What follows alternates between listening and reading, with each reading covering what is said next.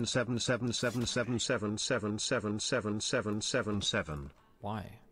You're getting paused, bitch.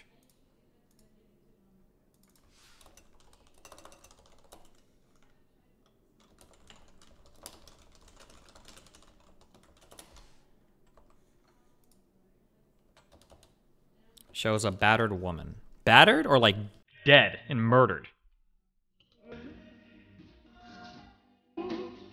Battered, okay. 911, what's the nature of your emergency? A manhunt is underway right now.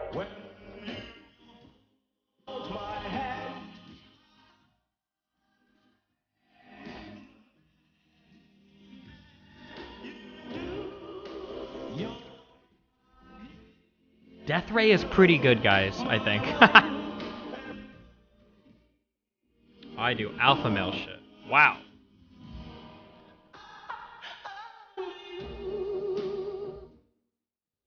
In the early morning hours of August 8, 2014, a trail of blood marked a path down the quiet street of Pueblo Way in Las Vegas, Nevada. It would veer off into the National Golf Course and then make an incurve back toward each residence along the way, leaving bloody footprints in the backyard deckings and bloody palm prints on the windows, eventually culminating at the kitchen door of the very last house at the end of the street. The occupant of that household would awaken to a bang on the window, accompanied by a blood-curdling scream. The distressing noise would prompt them to immediately call 911, yet the frightening sight of what they saw when they looked outside would prevent them from opening the door. Curled up on the floor would be the horrific consequence of so-called toxic love and the conclusion of a tragic tale rampant with abusive power and control. To fully acquire an understanding of this moment, we must take into account each of the bizarre circumstances that occurred beforehand, and that takes us back to the very beginning of this story. I don't know, man. If anybody gets in my face, obviously you can't hit them, right? Or you're off the show. You'll use your best judgment. Oh, okay. There are consequences for everything. Okay. And you'll use your best judgment.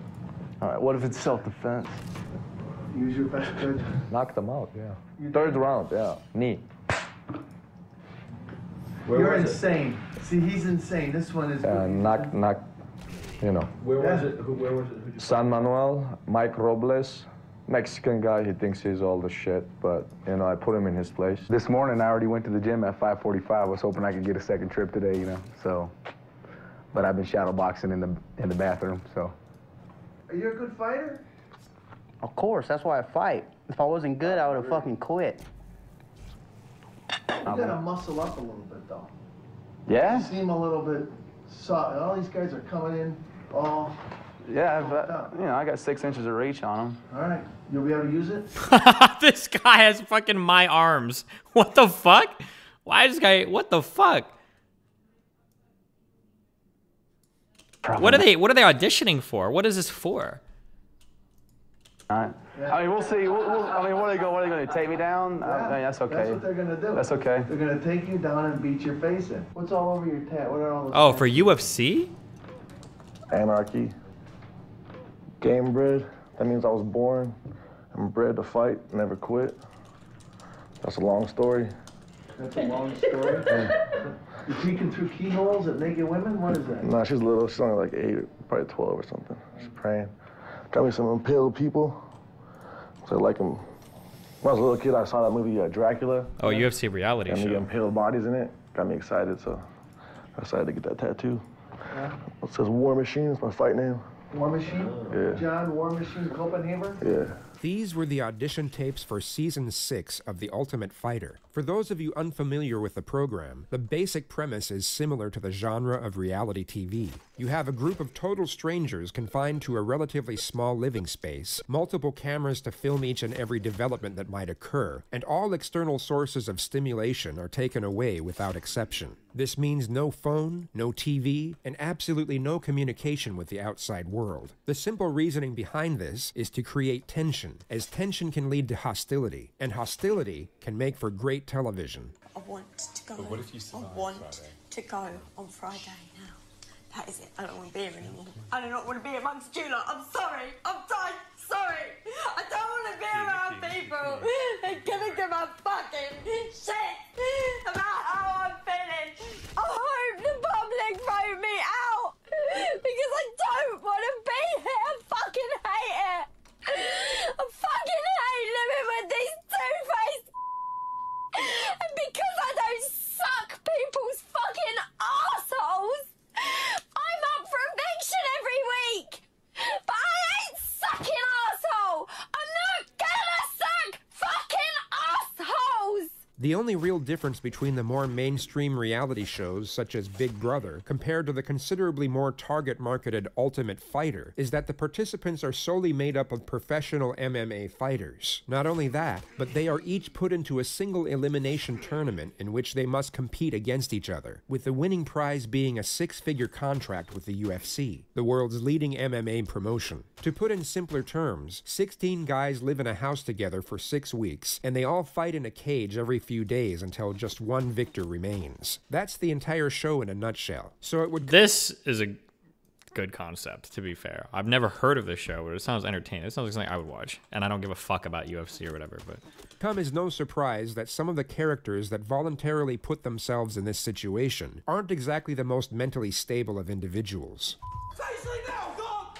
Straight up! I will knock you the out right now! What's your worth? It ain't worth, dog! What are you talking about? Stop! Stop! Get off me! Man. I do. Jesus. I do. When you're juicing, it fucks with your mind a lot, by the way. It makes you really aggressive. Really agitated, really irritated. Just on a quick side note, it really is a shame the producers decided to put pretentious and dramatic music over this segment, as it somewhat takes away from the unintentional comedic brilliance of the moment. That's too soft.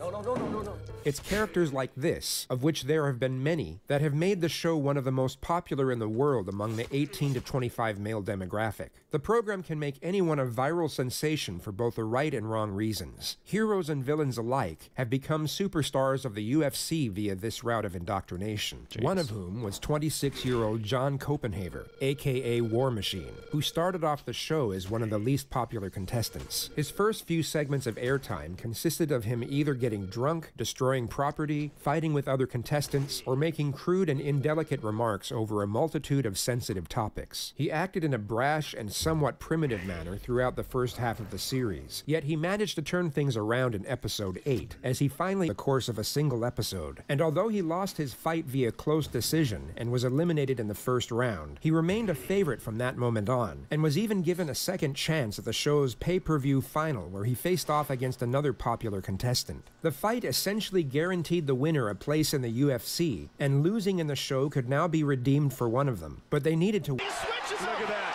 And he's mounted. J-Rock's in big trouble. War Machine offense. That's won it. It is all over. What a turnaround. Jon Kopperhaver wins. What a fight. War Machine. The fight game is closely associated with the notion of mountaintops and valleys. The highs are so incredibly high, yet the lows are equally as low. And this requires an all-or-nothing approach to life. To win it all, you have to risk it all. Imagine training for months on end for an occasion that lasts 15 minutes at the most, and the outcome of that occasion means everything. If you win, there won't be many things that compare to the elation of that moment. But if you lose, the emotional pain can be devastating, and many have correlated the feelings with total despair and hopelessness. The fight game is essentially a complete gamble, not just from a physical and financial standpoint, but from a psychological and what some would consider a spiritual one too. This is true of every professional level anything. You're giving everything to do it. This is why I kind of like... I mean, I like things like Remember the Titans or like the inspirational movies are fun, but I also like the other end of it, the Black Swans and the Whiplashes, because they show that like this is like the level that you have to go to, the amount of commitment you need is self-destructive. But for some people, you know, they I guess they collapse into themselves and become a beautiful star, and everyone else just blows up into a supernova and dies, right? Yeah. To be great, You must take great risk, and the long-term odds will be heavily stacked against you. The consequences of losing and fighting doesn't compare to the other professions. I wouldn't believe you. I'm pretty sure the consequences of, it's not just about a single fight. It could be a game. It could be somebody that spends their entire high school and then college career trying to go pro in football or basketball. I'm pretty sure for like most athletic events, probably for a lot of art-related stuff, like it's probably going to be similar. That would be my guess. Like everybody, if you get fucked going for the best, you've dedicated like the best years of your life. That sounds really depressing when I say that, not to discourage anybody, but you've spent the best years of your life chasing a dream that once it's gone, once you lose that, Destiny doesn't know what the fuck he's talking about. I mean, I was a semi-professional gamer. I went to school for music. I'm like a decently intelligent person. If I'm wrong on something, Lionel89, feel free to let me know, buddy, but I've probably gotten to higher places in my life across multiple things, and you'll get in any one thing in your life. So, you know, if you don't trust me, whatever. But regardless, the hardest part about trying to make it in like these types of athletic events is if you get close and you don't do it, you have absolutely nothing to show for it, which is probably what I would imagine would be like some of the hardest things to deal with. Like, I have a feeling, and I could be wrong because I don't have first-hand experiences, but I have a feeling that nobody gives a fuck if you were a D1 college player if you don't go to the NFL. Nobody gives a fuck how good you were at college ball if you don't play in the NBA. You're never leveraging that into a job. You're doing nothing. Instead, you graduated with probably an MBA, and then hopefully you can go on and do something else. But everything that you've put the best and strongest years of your life towards now amounts to nothing, and you can't do anything with it. Like, yeah, that's hard. That's rough, I think. Not to say it's good or bad, or I'm not making a judgment statement. I'm just saying that like there's a huge sacrifice that goes into this type of stuff.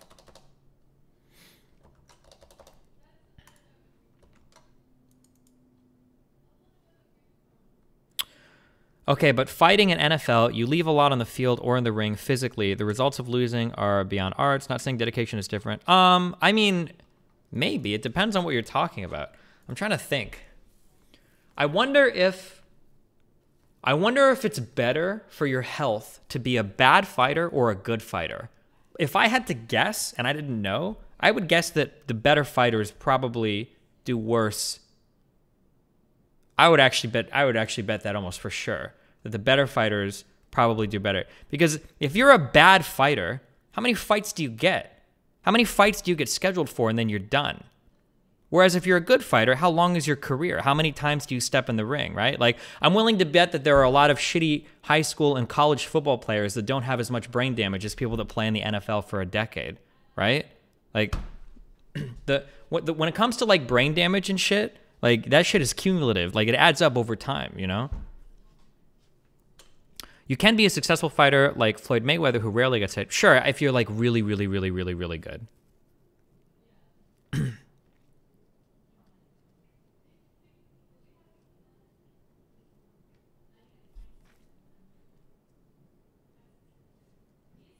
But I think Floyd Mayweather is like the exception, not the rule, right? You still fight lower level fights with less safety? Yeah, maybe.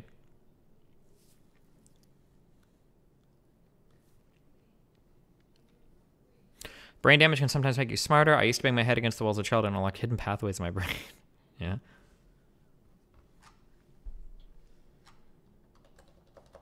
Good one, dude.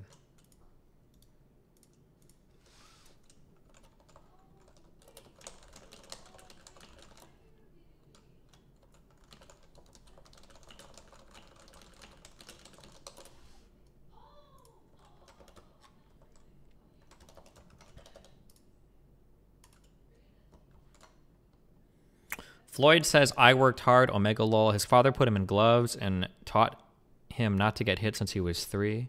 I mean, that's still working hard, right? What do you mean? I don't understand what that statement would be. Sorry, okay. Jon Kopperhaver had reached the mountaintop on this occasion, yet his descent into the valley would soon follow. His next fight took place on May 24th of 2008, and he was submitted just 56 seconds into the first round. He was released from the UFC and had multiple run-ins with the law soon after. He was eventually charged with 2 counts of assault, the first of which was for choking a man unconscious in a parking lot. To have that image out there that a fighter is choking people out is scary. Well, but that's nice to choke them out, because if we wanted to, we could smash their whole body apart. So a choke is nice and quiet, nice and peaceful. You take a little nap and you wake up, no harm done. You know, on the other hand, you smash them to pieces, and they really hurt. So that's a nice way out. The second assault charge was... That's probably true, depending on if a UFC fighter wanted to fuck me up and he would have choked me out, he choked me out, I wake up, whatever. I would prefer that a million times over striking or other shit. But I mean, obviously they could also choke you out and then just kill you afterwards too. But like technically, he's not wrong. But I mean, there's also like a million variables there as well of what happened, right? Was for rendering a bouncer unconscious at a nightclub. There's always a little bit of tension between us. He's a big dude, probably like 6'4", 320 pounds, big giant dude. And that night in particular, we had words that kept escalating. You know, he was gonna beat me up, I was gonna beat him up. We're talking shit. And eventually it got to the point where it's like, well, what's up? And he's like, what's up? You know, do something. He's telling me to do something, egging me on, kind of challenging me. You want to fight? Well, dude, you don't want to fight me. Well, yeah, come on, let's do it. We did it. Although it sounds like if he's the one that's instigating fights, that paints that in a little bit of a different light, which it kind of sort of sounds like he is. He lost. It was only one punch. I didn't terrorize him. One punch. He lost. I won. I got in trouble. Had I lost, I would have went home, went to sleep, woke up and said, I'm not going to do that again. Some people are a little bit different. They like to pick fights and they like to, call the cops. So, that's his problem. In a surprising display of leniency from the court, he was only sentenced to 3 years probation with 30 days of community service. He knew he was extremely lucky not to get jail time, and this allowed him to resume his career in MMA and attempt to rise once more. He openly stated that his plan was to fight in small-town shows against low-level opponents, in the hope that a long winning streak and improved record would allow him to return to the UFC. He had a clear-cut goal, along with the blueprints on how to get there, and everything started going according to plan.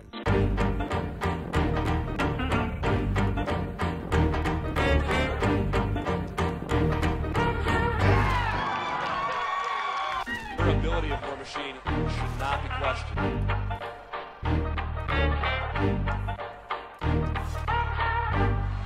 That's good. It's tapping out.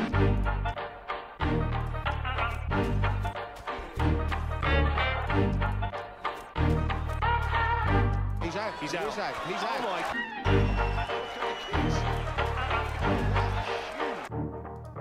Ariel Helwani for fanhouse.com, being joined by MMA fighter War Machine. And War Machine, you are on an impressive 3-fight winning streak as of late. You feeling a little more comfortable in your MMA career now? You know what, dude? It's I belong in the big shows. You know what I mean? So I've been going around and beating up these undefeated hometown heroes like De Lorenzi up in Canada and Rashad Woods in DC, and these are just guys that I'm supposed to be. You know what I mean? I mean, I'm the real deal, dude.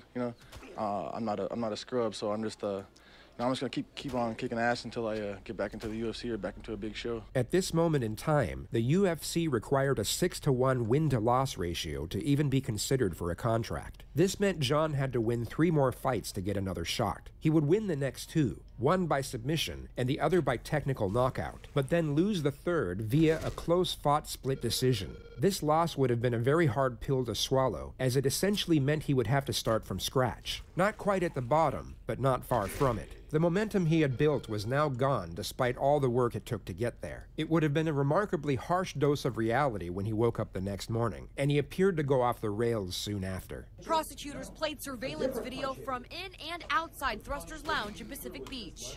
It immediately knocked me back. I grabbed from my mouth and kind of fell backwards onto my butt, and it took me a few seconds to kind of come out of my daze. Bouncer Matthew Compton said the UFC fighter War Machine, who had his name legally changed from Jon Kopperhaver, punched him several times in the mouth. Compton said he was dazed, his lip was split, and 2 of his teeth loosened. Seconds later, he said the brawl moved outside where another security camera captured the action. Beyond aggressive. Crazy, almost. That's the best way I can describe it. Just, he was seeing nothing else. He was rendered a term of 1 year to be served at the San Diego County Jail, but was granted a 2-month delay before starting his sentence. He reportedly used this time to mainly go out and party, but also managed to cram in one final fight just days before his surrender date. Had a tough battle with John Alessio. Match didn't go your way. Care to reflect on it? I actually did a lot better than I thought I was going to do. I pretty much knew I would lose unless I got a lucky knockout. I trained for 5 days for the fight. I'm in the worst shape I've ever been in my whole life. So I was like, oh man, it was a weird mental game going into this fight. Usually I'm confident I think I'm going to win. This time I really knew I would lose, but I was hoping for a lucky something. So I did better than I thought I was going to do, so I'm happy for that. But I still would have, rather won, of course. But now I know. Oops, hold on 1 second. Ouch. Okay, be careful. Oh, you've had a lot of drama coming up and stuff like that. Did that at all get in your head for this fight? Yeah, I mean, sure. Fighting is a mental game, so you want to always have everything going as smooth as possible before a fight. So I have a lot of stress, I'm going to go to jail for a year next week, and, I just don't want to go to jail because it's going to be boring, I can't train, I can't fight, I can't get laid, you know what I mean? I mean, I can't even have delicious snacks, no pizza, nothing, you know what I mean? So it's going to suck, but I mean, I'm not worried about nothing else. I don't think anyone's going to try and mess with me. I mean, it's county jail, it's not prison, so everyone there is a year or less, so they all want to go home too. So I don't expect, and I'm not in a gang, so there's no reason for people to mess with me. I'm just going to mind my own business, read some books, I'm going to just do push-ups and sit-ups and all that kind of stuff. Any last thing you want to say to the fans out there? Thanks for sticking by me, and I'll be back in a year, and I'll be in shape, and I'll do good fights. So. He was initially meant to serve exactly 1 year in jail, yet would go on to serve over 2, as the judge extended his sentence due to preceding street fights that came to light. He was made to serve a large majority of his time in solitary confinement for undisclosed reasons, and he was released directly from solitary onto the streets on October 29, 2012. He conceptualized a clothing brand during his incarceration, and would launch it with a friend just days after his release. He also started a video diary on social media, where he virtually admitted to taking steroids, and at times came across as completely unhinged and maniacal. Oh my fucking God, I'm so fucking pissed off right now. Dude, I've been craving a fucking Slurpee since last night. I want a Slurpee. I want a fucking Slurpee. And I see 7-Eleven, so I go and I want to get a Slurpee. And I fill out my fucking cup, and the fucking bitch who fucking works there fucking tells me that I need to take off my fucking hoodie on my head. I was like, what? Huh? And the fucking bitch tells me that I have to fucking take off my hoodie or she's not gonna fucking serve me a fucking Slurpee. You fucking serious? Oh my God, I'm fucking freaked the fuck out. And then the fucking other asshole that works there says he's gonna call the cops. I wanna smash the fucking motherfucker. I dumped my fucking Slurpee on the floor so those fucking dumb motherfuckers could clean it up. Why? Oh my God, I'm so fucking mad. Jesus Christ. Why can't I just get a fucking Slurpee? Why that motherfuckers gotta harass me and tell me to take out my fucking hoodie? I'm gonna go to this other 7-Eleven right now. I'm gonna get a fucking Slurpee right now. And these motherfuckers better not tell me to take out my fucking hoodie. And they better not give me a hard fucking time. These motherfuckers, oh my God, this motherfucker better not fucking tell me to take off my fucking hoodie. I'm gonna snap. Oh, fucking A.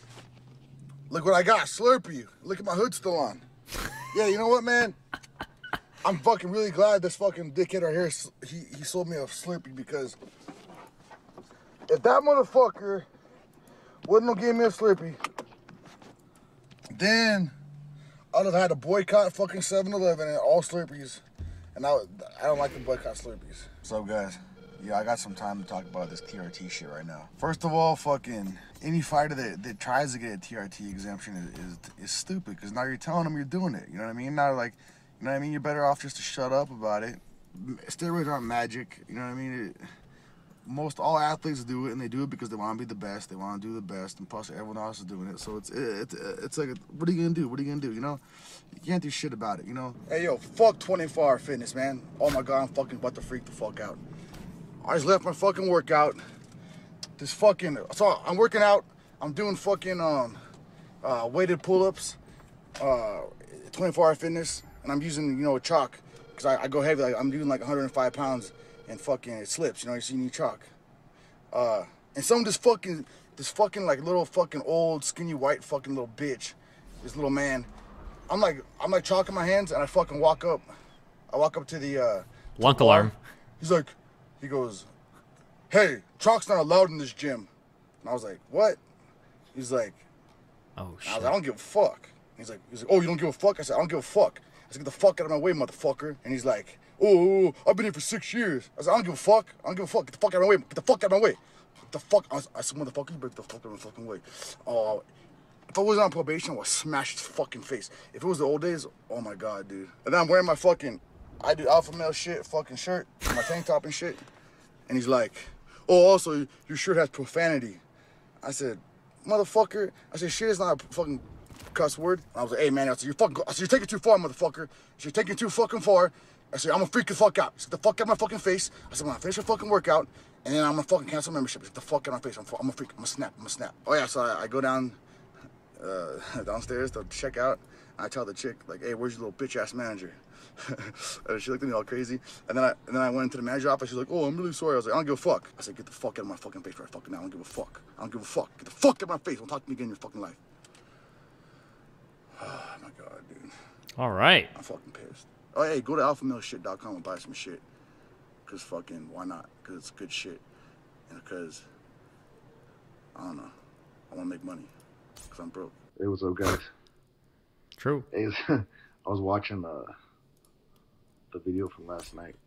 I was freaking out about that 24-hour fitness stuff. Makes me look like a fucking maniac. But yeah, I was fucking pissed, for real. I'm on probation, and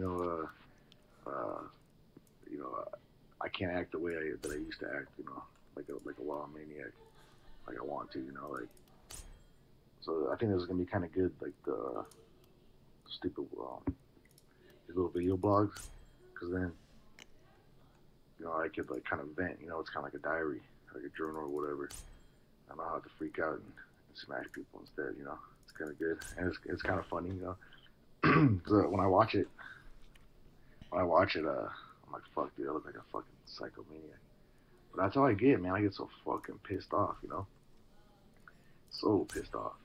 But that guy was a dick, though. I don't know what that guy's problem was. He was highly active on social media, and his intense, albeit controversial views seemed to recapture his fan base to a considerable degree. For the first 6 months after his release from prison, rather than training to be a professional fighter, he mainly vlogged and focused on his brand, while posting the majority of his content to MySpace. Every day he would post a fresh cover photo without exception, and each image consisted of a scenic background with an inspirational message glazed over it. This became almost habitual activity, and those who were following Jon's account could expect a new picture at around midnight every night. However, on Tuesday the 9th of April 2013, the routine procedure abruptly ceased, and for 4 days, his social media went completely silent. On Sunday the 14th, he would post just one cover photo, but then withdrew completely from all social media platforms for almost 2 weeks. This caused both his followers and the MMA community to speculate on his whereabouts, with many asserting he had gone back to prison for violating his parole, while others stated he was on the run for a drug charge. But he wasn't on the run, and he wasn't in prison.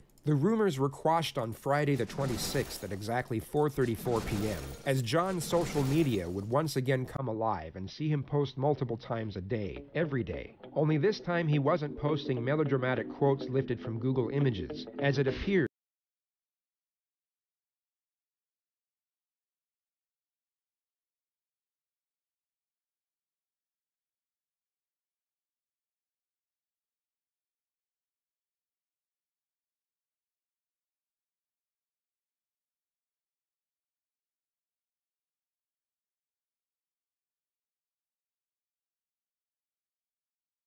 picture was 22-year-old Christy McInday, who at the time was a leading figure in the adult film industry. She rose to stardom in 2012 when she first began as a performer, and her profile continued to skyrocket as she hit... Nothing bad is going to happen, right? They wouldn't show anything not safe for Twitch on this YouTube channel, right? 2640 to 27. Yeah, I see this. Okay. The mainstream avenues. Her and Kopperhaver met on a photo shoot for Hustler magazine. It's okay. They're standing in a hot tub. Beneath it, you can't see it, but I know the rest of this picture. Okay.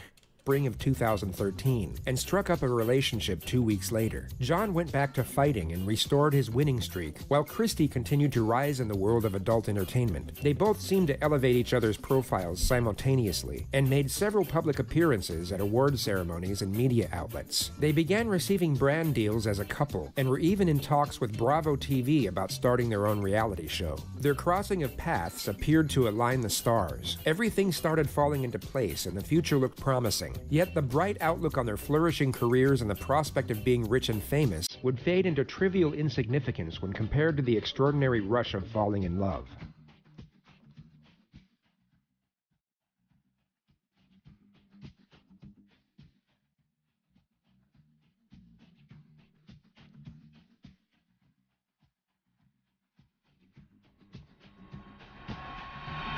Okay, hold on. RTBA says this is safe for you guys.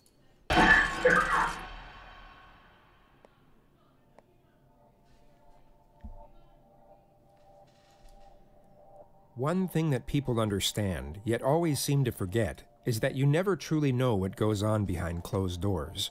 Things aren't always as they seem, and the manner in which couples often present their lives in public can be a stark contrast to the reality when no one is watching. This is extremely common in abusive relationships, and will often be an unspoken agreement between the abused and the abuser. They will each maintain the pleasing facade while hiding the ugly truth. The abuser's public image will often be an outright contradiction to their true self, while the abused will happily play along as they can escape into fantasy and pretend it's all real for a few brief moments. A prolonged abusive relationship requires both parties to live vicariously through the perceptions of others. It would come to light that violence was a common occurrence in Christy and Jon's relationship, with Christy being on the receiving end of it each and every time. She would eventually break things off in May 2014, but Jon kept a key to her apartment and showed up unannounced 3 months later to find her in bed with another man. That man was 35-year-old Corey Thomas, who was then beaten to a bloody pulp for roughly 10 minutes and suffered a dislocated shoulder, broken nose, and bite mark to the face. He was then put in a chokehold and made to swear that he wouldn't go to the authorities, at which point he gave Jon his word and was then let go. Kopperhaver then set himself on Christy for almost 2 hours. She was raped, severely beaten, and cut with a knife. Her injuries included 18 broken bones in her face, 12 missing teeth, 3 rib fractures, and a severely ruptured liver. Once her attacker's back was turned, she managed to escape out the balcony and stagger to a neighbor's garden where she was soon rescued by police. Officers then raided the apartment, but Kopperhaver was nowhere to be found. He went on the run for over a week and posted tweets the entire time, basically professing how misunderstood and unfairly treated he was. He was eventually tracked down to a motel in Simi Valley, California, and taken into custody. He was held without bond at the Clark County Detention Center for 2.5 years awaiting trial. He pleaded not guilty to all 34 charges laid against him, which included 1 count of first-degree rape and 2 counts of attempted murder. His trial commenced on February 27th of 2017.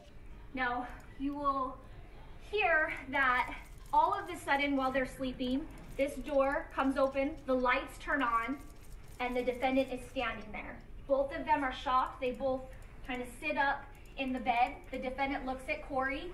He runs to Corey. He jumps on the bed and he starts wailing on his face. Hit after hit after hit after hit.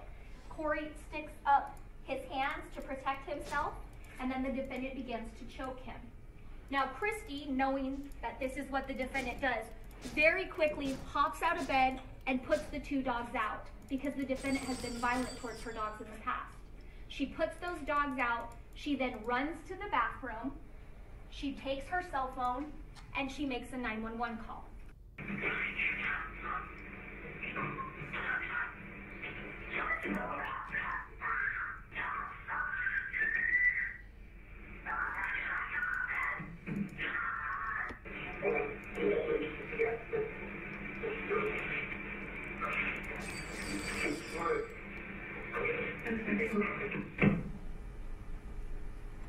You'll have that 911 call back in evidence and be able to hear it clear. Miss McInday will tell you that at one point she wakes up, she's lying on her back.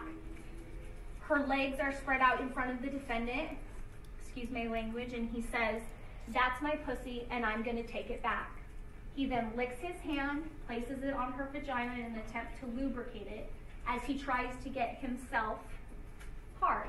But he's not able to do so, and that makes him angry, so he continues to beat her. Ladies and gentlemen, at the end of this trial, after you see all of the items of evidence, after you hear the testimony of Corey Thomas, and after you hear the testimony of Christine McInday, the state will ask you to go in, deliberate, come back, and find the defendant guilty of the crimes in which the state has charged him. I want to ask you a couple questions about an individual by the name of Christine McInday. Do you know her? Yes. And how is it that you know her? We dated. Tell me about that first date. How did it go? Went great. We met each other and, got acquainted with each other and had some dinner about 7 p.m. Did you discuss any of her previous boyfriends at that time? Yeah, you kind of discussed that, in the beginning opening date. She had mentioned that her previous boyfriend happened to be an MMA fighter. What was your understanding of her relationship with the MMA fighter previous boyfriend? Oh, she said... Wait, hold on, what? Oh, stop. They had no relationship. They'd been over for 6 months. So then the door opened to the room, and the lights came on, and the defendant was standing there looking at me. Is that individual present in the courtroom today? Yes. Can you point to him and describe something he's wearing? Oh, sure. Purple shirt, War Machine. So the lights went on at that time, and then you were able to see his face? Yeah. Describe to me the expression on his face. A very surprised, big eye, very angry look, and could see him say the words, "What the fuck?" What happens after he mouths those words to you? So I thought to myself, wow, what's going to happen next? I remember trying to put my hands onto the bed and kind of slide up towards the sitting position, but before I could get there, he had already jumped onto the bed from there to there, and he had started pounding me in the face. And where was he striking you? In the face. With what? With his knuckles, closed fist. Okay. Did he land any of those hits? Yeah. Oh, yeah. Okay. What's going through your mind at this time? Cover my face, but then I was just receiving hits right to the face, probably 10, 15 good, fast, quick hits.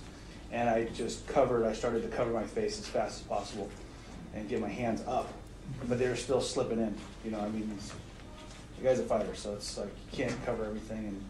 And I thought to myself, okay, I got to break him from hitting me. And I reached up, I grabbed him behind the neck with my right hand, and I pulled him down to flatten him out, so he had to put his hands out. So as he's coming down, then he bit me here in the cheek. Okay. And I could feel the bite, and once it registered I was getting bitten, then I put my hands back up to try and break him off of my face, and then he bit me in the arm as I was trying to push him up off of me. And then he's still hitting me, slipping in a lot of hits.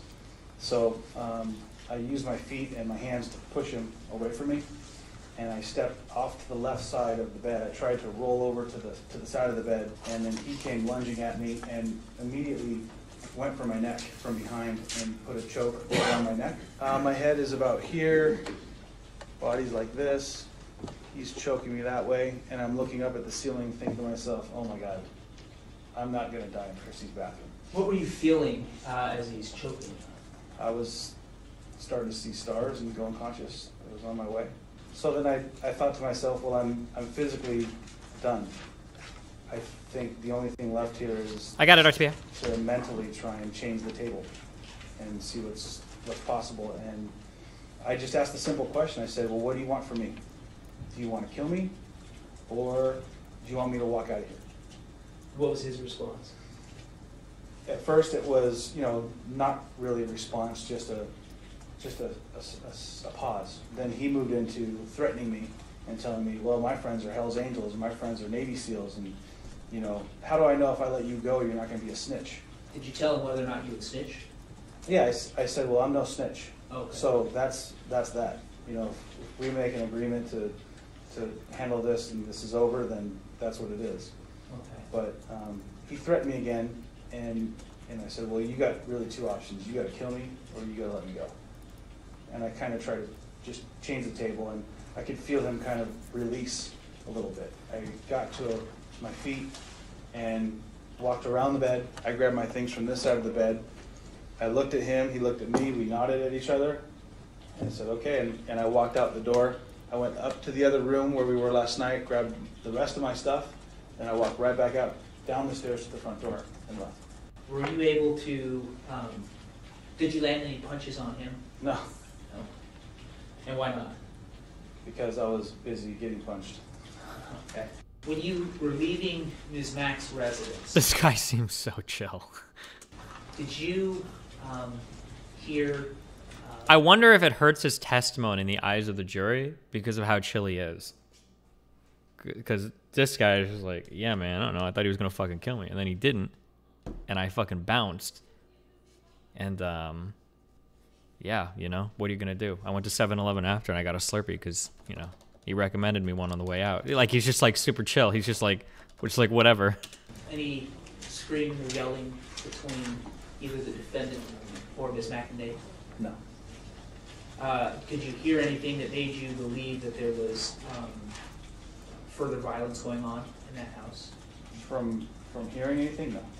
Because in my mind, I mean, I would never, you know, hitting a girl is not something that I would ever be able to understand doing. So, and in my mind, what did you say? Hitting a girl. Hitting a girl. Yeah, I was raised with three sisters, my mother, and that's not something that would process in my mind. So I thought two guys fought. That's the end of it, and you know, I'm spent. I'm sure he is, and move forward. Do you have quite an affinity for animals? Yes, I do. All right. Do you have several pets? Yes. So during this time period that we're going to talk about in a little bit, which would be August of 2014, can you explain how many animals you had and you know what kind of animal they were? I have 2 dogs, and I had, I believe, 5 snakes at that time, and I had some rats, and John and I had shared 2 ferrets. Okay. You said you used the term John. Who's that? And you refer to him as War Machine. Okay. Was he your boyfriend at one time? Yes. Okay. Do you see him in the courtroom today? Yes, I do. Can you please just describe an article of clothing that he's wearing for me? He's wearing a white button-up shirt. Okay. Your Honor, may the record reflect that she's identified the defendant? Yes, it will. Thank you. So we were speaking about the defendant just a second ago. How was it that you met him? We met at an adult shoot for Hustler, and it was just a like a photograph spread for Hustler magazine. Was it did you have an appointment to do the photo shoot at Hustler, or did he? How did that work out? He did. They had asked him to do the shoot, and he said I would only do it if you got Christy to do it. Okay. Did you know him at that point? No, I did not. Okay. And so you agreed to do the shoot? Yes. And so the two of you obviously must have hit it off? Yeah, a little bit. I was very standoffish. I didn't want a relationship. I felt very independent, and I didn't want a man at that time. Okay. But at some point you came into a relationship, right? Yes, we did. And so when was that? Just a few weeks after. Towards the building, Your Honor. When you started dating, how old were you? I believe I was 22. And how old was he? That would make him 32. What types of things, like when when the relationship was going well, what types of things did the two of you do for fun? We would go to movies. We would just go to the park, drive around sometimes. I don't like being in crowds. I have really bad social anxiety, so it makes me uncomfortable. And I was going to ask you, are you somewhat of a homebody? Yes, definitely. And do you drink? Not at all. Do you do any drugs? Never. And so, Mr. Kopperhaver, did that lifestyle match with him as well? For a while it seemed that it did, but at times it definitely did not suit him at all. If I were to ask you, how would you explain your relationship? What would you say? Our relationship was definitely very, very passionate. and at times very violent, but sometimes extremely loving. Did the defendant go quickly to anger during fights? Usually, yes. At some point in your relationship, did you start to see an angry side of him? Yes, I did. In the beginning, or when you first started seeing this side to him, was the violence physical? Not in the beginning. Okay, can you explain how it was? In the beginning, he would remove himself from the situation. Did it get to a point where when he got angry, he wasn't leaving the room anymore? Yes. And did there start to become physical violence in your relationship? Yes, there did. When did that start happening? I want to say 3 or 4 months in. In the beginning, it would just be like a slap in the face, and that would be it, or just choking me, and that would be it. When he would do this, I'm going to give a personal opinion here for how I feel. It might not necessarily be... No, I would stand by this opinion. I think that there is more similarity. If I could draw three points of violent behavior, where one point is no violence, the next point is slapping someone, and then the next point is beating the shit out of somebody until they're almost dead.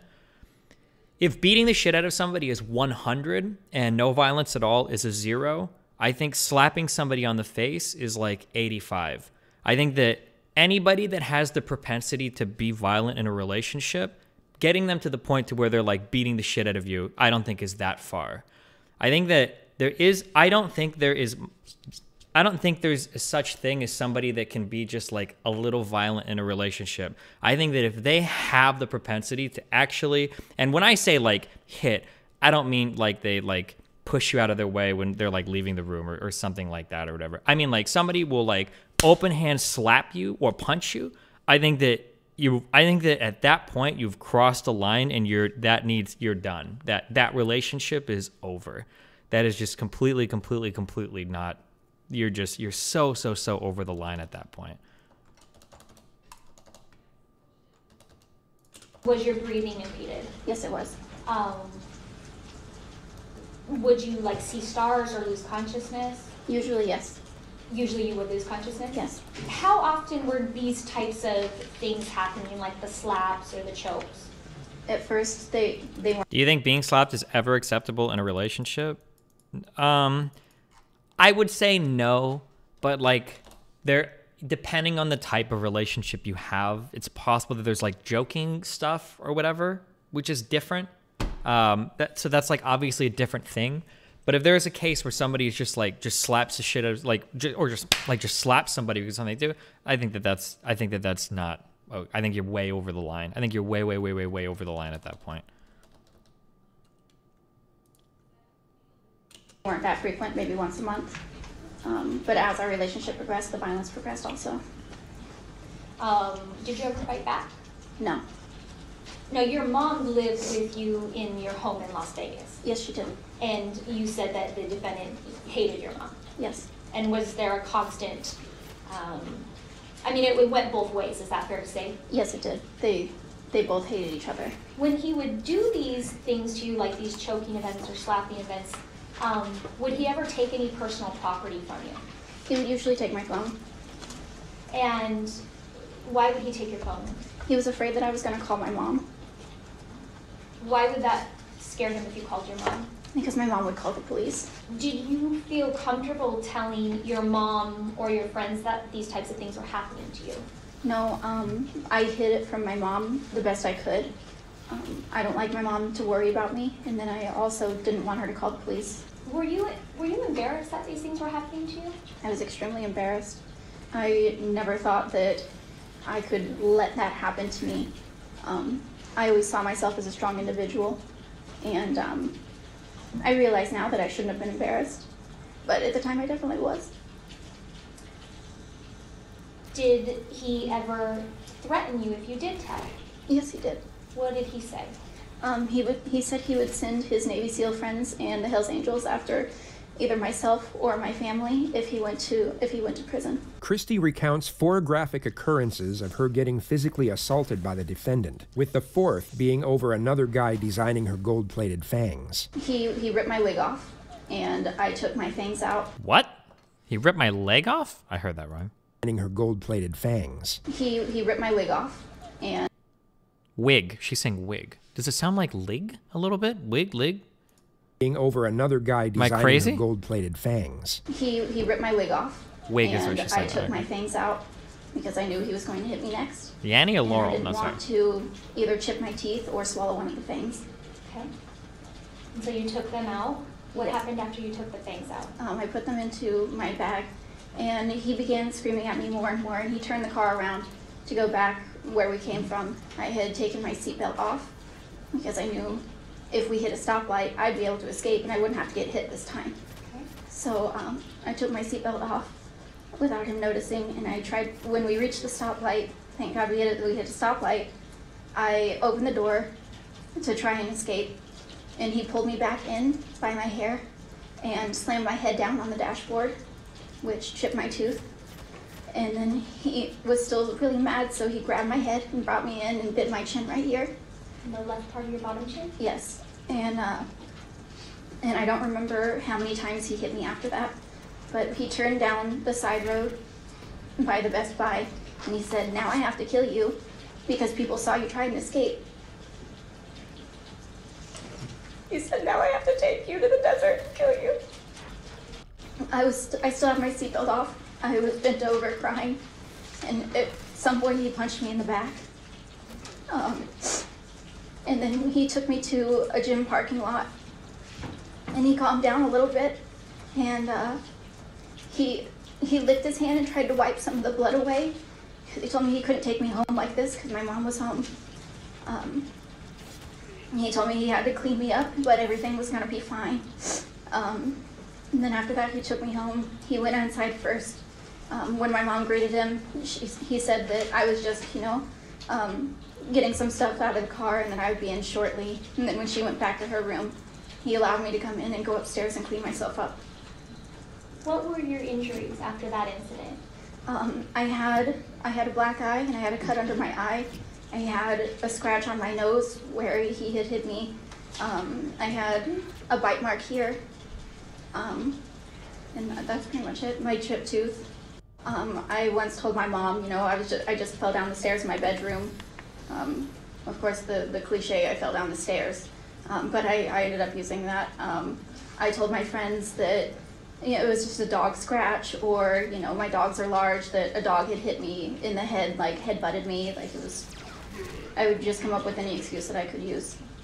You said in the days afterwards, he would take care of you. So let's say that, there's an incident like we were just talking about, and then you have marks on your face. In the next days, how would he treat you? It would be the best days of our relationship. He would stay home from training just to be with me, and we would watch all my favorite movies. He would go to the store and get all the snacks that I wanted. He would go get coffee for me. We would order, take in a delivery. He would just be around me and make sure that I was okay. Was he loving during those periods? Extremely loving.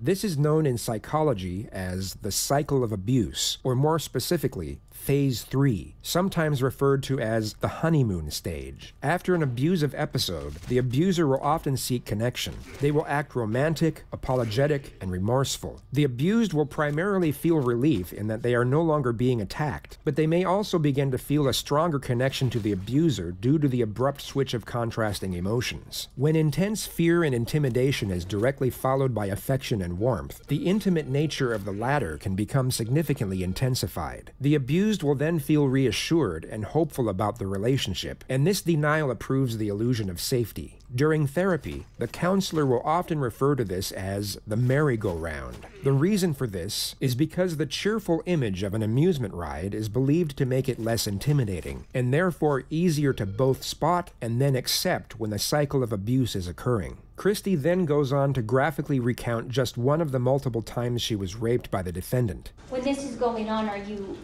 saying anything? Are you fighting? I start by saying, no, please don't, like, I don't want this to happen. And then I just give up. Did you make clear to him that this is not what I want? Yes, I did. I began crying at some point. I tell him, stop, and then I just lay there. After it was done, how did it end? He got off, and then I went to the shower and just kept crying. And he started screaming at me, what the fuck's wrong with you? After this event happened,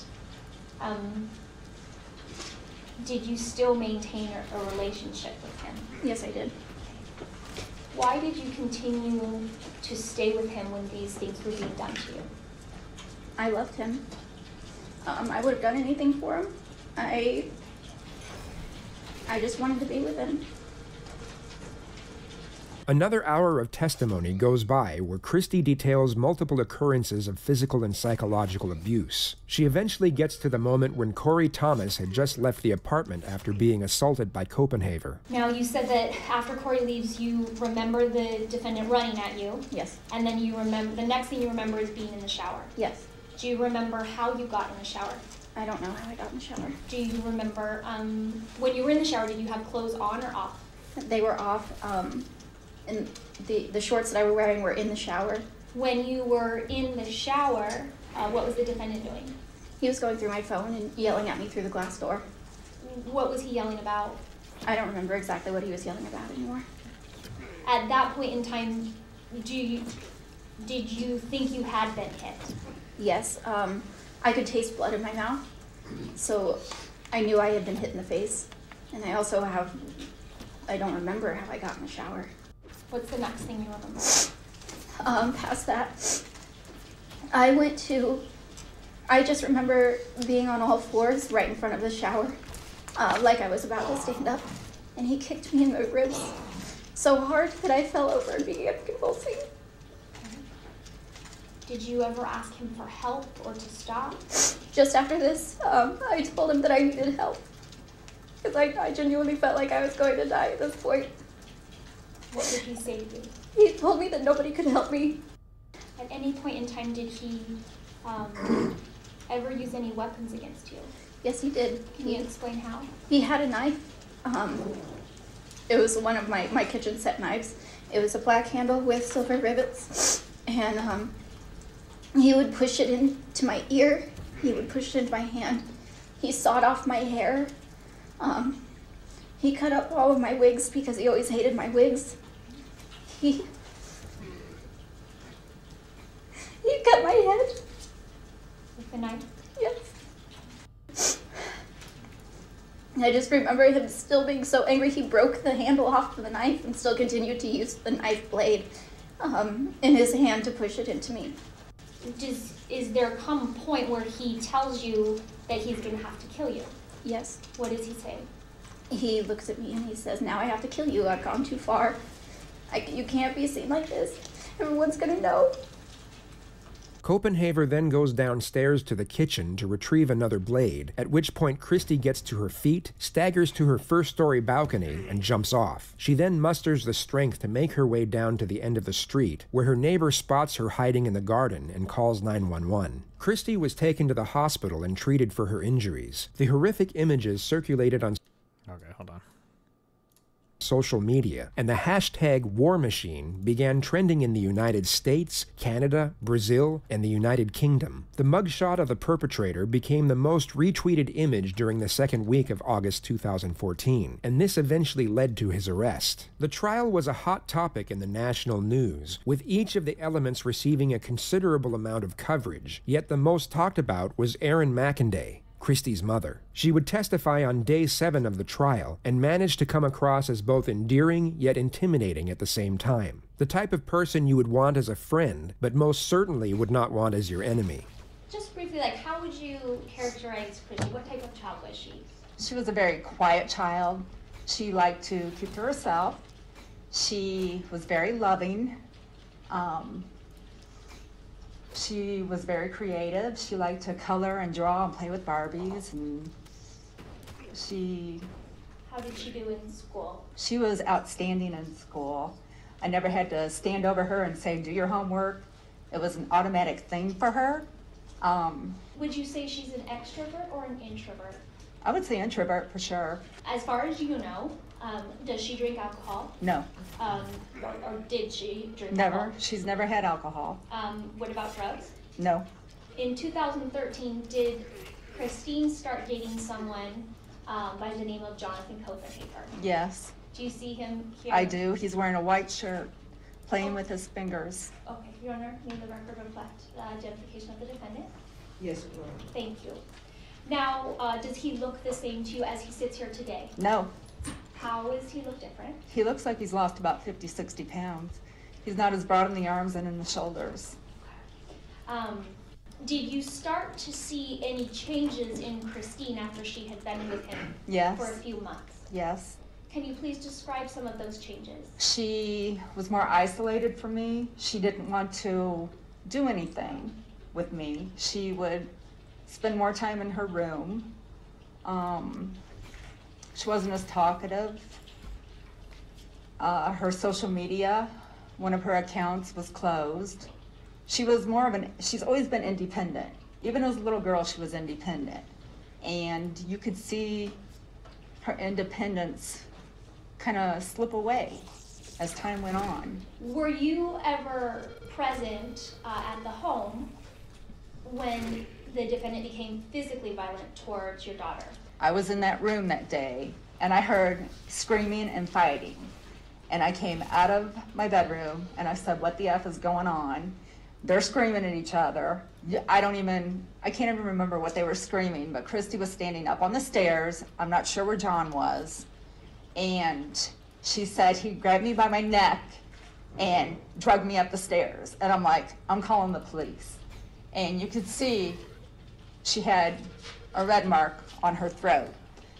So I'm sorry, when she said that to you, when she said he grabbed me by my throat, is she talking like you and I are talking, or is... No, she was screaming. She was hysterical. Okay. I think at that point, Jon had gone up to the bedroom to pack his stuff, because when I said I'm calling the police, he's leaving. And he stood in the closet with his laundry bag, taking his clothes and stuffing it in there, going, I'm going to kill you. I'm going to kill you.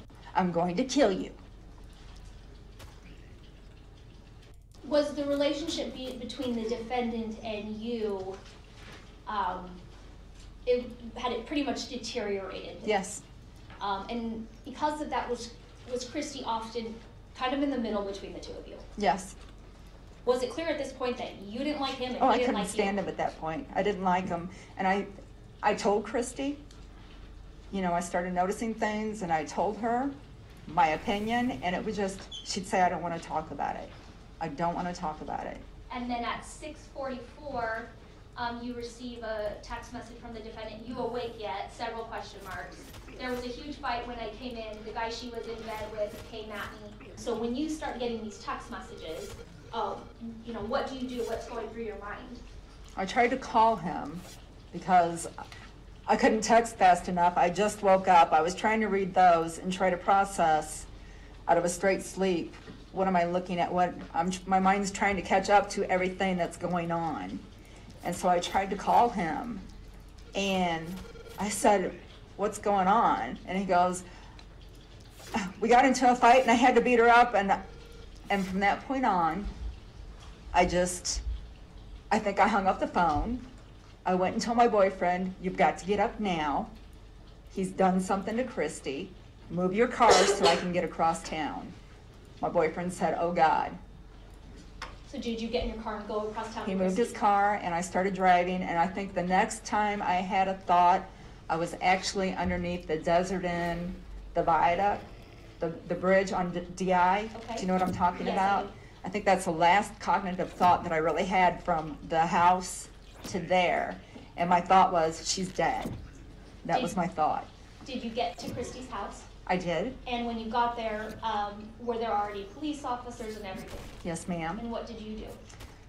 I stopped my truck in the street. I got out of my truck. I saw that the front door was open. I started running. There were officers outside of the house trying to tell me to stop. There were some officers inside the house, and I made it as far as to the inside door, and it was almost like I was face to face with a lady police officer. And she looked at me and I looked at her and I said, "Is my daughter dead?" And she just looked at me and she said, "No, she's at Sunrise Hospital."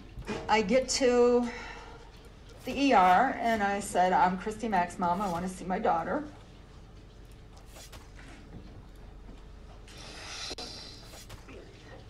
And they took me to her room.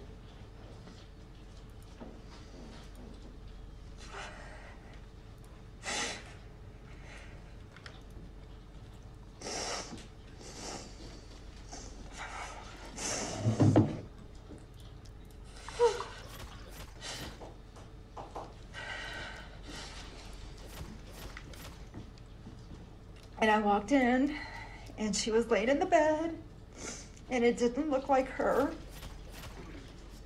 And I walked around and I grabbed her hand. And she said, "Please don't cry." So I squatted down underneath the bed so I wouldn't upset her. And I held her hand and I cried.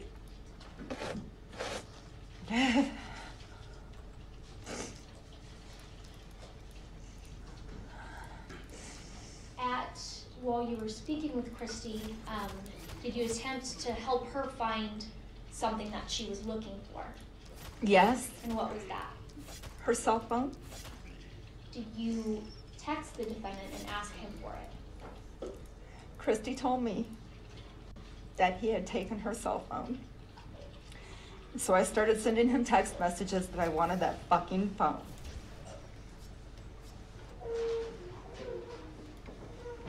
Were you ever able to get the cell phone? No.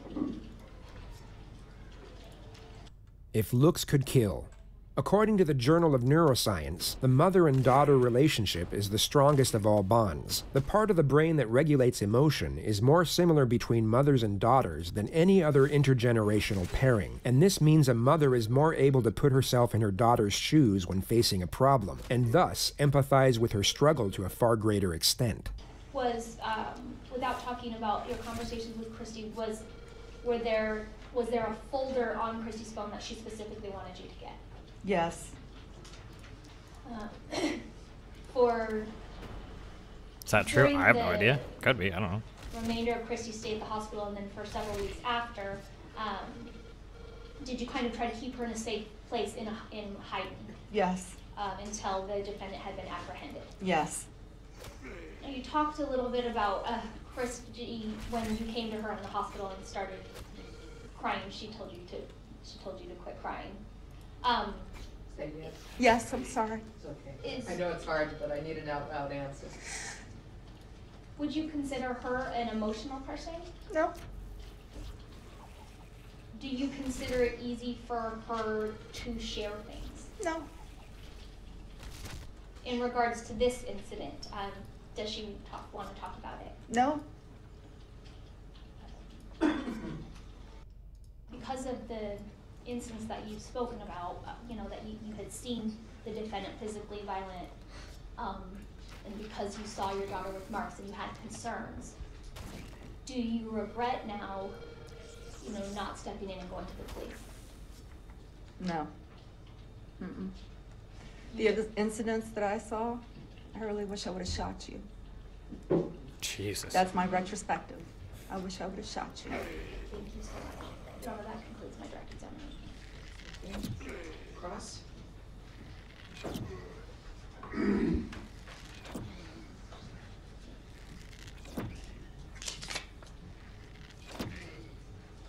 The trial lasted 3 weeks, and the verdict came in on March 20th, 2017. Verdict. We, the jury in the above titled case, find the defendant, War Machine, a.k.a. Jon Kopperhaver, as follows. Count 1.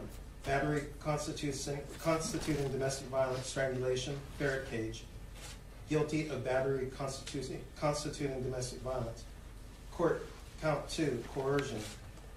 Guilty of coercion without force. Count 3. Preventing or dissuading witness or victim from reporting crime or commencing prosecution. Guilty of preventing or dissuading witness or victim from reporting crime or commencing prosecution. The jury deadlocked on the 2 counts of attempted murder, but Kopperhaver was still convicted on 29 others, including kidnapping and sexual assault with a weapon. He was sentenced on June 5, 2017. Erin McAday and her daughter, Christy McAday, both made brief statements before the sentencing of Jonathan Kopperhaver, the 35-year-old mixed martial arts fighter known as War Machine. I don't know if my life will feel complete in 12 years, or 20 years, or even 30 years. And neither do you. I have to look out for the well-being of the community and avoid possible danger to future potential victims as I consider the appropriate sentence here. Kopperhaver was ordered to serve 36 years to life after being convicted of more than 24 charges, including sexual assault and first-degree kidnapping. So there you have it, the rise and fall of Jon War Machine Kopperhaver. It's a human paradox that many of us will only consider the big picture once it's already too late. He will more than likely spend the rest of his life in prison, and in reverse to the wonder of being able to create memories in the future, he now has to make do with the ones he's got. The mountaintops and the valleys. Only the mountains will never have seemed as high, and the valleys won't appear nearly as